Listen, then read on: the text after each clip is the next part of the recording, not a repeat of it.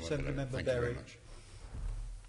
Thank you very much, Chair. I think one reason people turned out in greater numbers in the referendum was because they knew their vote was going to count. And I think people in this country are potentially very used to their vote not counting because of our outdated system of first past the post. So, Mr Mayor, would you support potentially the move to proportional representation so that people know that when they vote for their representatives, they will get a representative set of representatives in Parliament?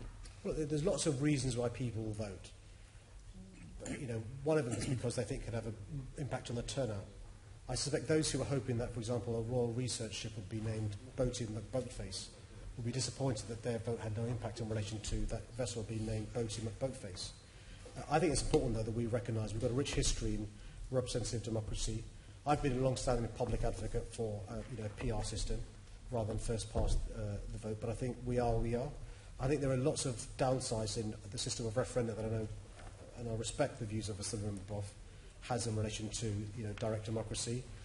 I think one of the things we've got to do is make sure we stay relevant and in touch with Londoners by going on visits, whether it's to Gallows Corner, whether it's to involve Londoners in relation to state regeneration.